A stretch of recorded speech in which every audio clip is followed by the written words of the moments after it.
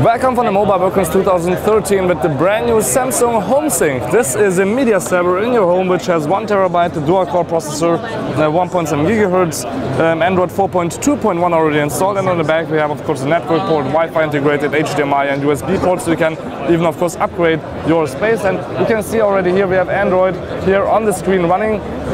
And I'm controlling here with the Samsung Galaxy Note the mouse on the screen, and you can also use of course multi-touch, since the smartphones and smart devices use more than one finger to touch. And you can also see here we can browse here through the menu through pictures that we took, for example with the smartphone. I could go to the Play Store, go into the internet and really check everything out here on the device. The remote is actually connected via Bluetooth, and you can see here we have everything that we want, but scrolling through the apps or even using 2 fingers, you can see here, oops, I just started something. Let's go back again to the apps. You can see that, for example, browsing here through the apps would mean that you could, you can really use 2 fingers to browse and scroll through everything, and you can of course access everything that's, for example, online on your Dropbox or on this device, or any other device in your home network, or even only on the cloud with this little 1 TB Samsung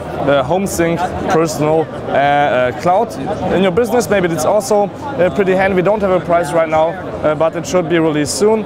So this was a short first impression of the brand new Samsung HomeSync here from the Mobile World Congress 2013. I hope you liked it. My name is Balázs Gál. Till next time, please tune in again.